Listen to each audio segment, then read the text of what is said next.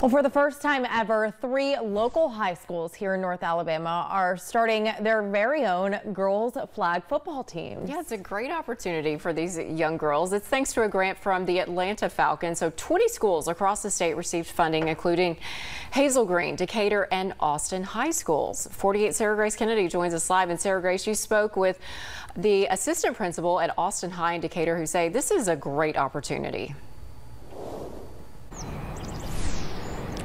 That's right. Michael Pryor at Austin High School told me that he hopes this new sport will allow girls who may have struggled with other sports find where they belong.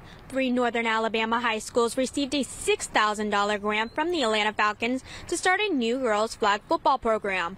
These schools are Decatur High School, Austin High School, and Hazel Green High School. Austin High School has already ordered uniforms, flags, and footballs with the money. Tryouts were held in late April. 49 girls tried out and 26 made the team.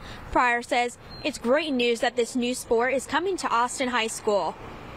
I think it's a non-traditional sport that will help our young female athletes in the future. It's a sport that we didn't have when we was younger, and some people wish they had. And these kids, these girls that's playing now will benefit from it because some kids don't make other sports teams, and they can make this team and be successful.